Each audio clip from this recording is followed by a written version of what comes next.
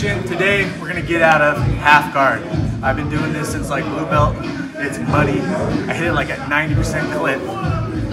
So a lot of times when you're doing half guard, you're stuck in this half guard, especially if someone's really good, and you're trying to deny them this underhook because that's what they want. So what I like to do is you always look for your knee slice, but sometimes you can't knee slice through because it's so deep. I'm gonna get this underhook and I'm gonna pull out their lapel. Once I get the lapel pulled, I'm going inside their elbow and grabbing the lapel. And I'm walking my hand, my foot to their lapel, right here. Once I get this grip, I'm going behind the head. And once I get behind the head, you have to get behind the head. If you don't get behind the head, you can screw it. So behind the head, grab the collar. I'm coming up, I'm putting my knee on his growing, pulling this out, coming back to side control.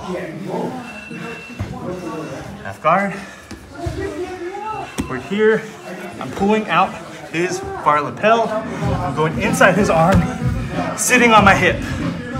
Taking his lapel, walking my leg, or his leg to my hand, grabbing it, taking this arm behind the head. Must be behind the head.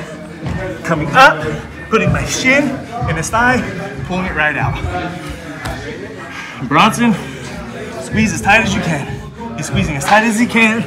I come up, shin in, it comes right out. I don't know why, it's just dumb. Like and subscribe.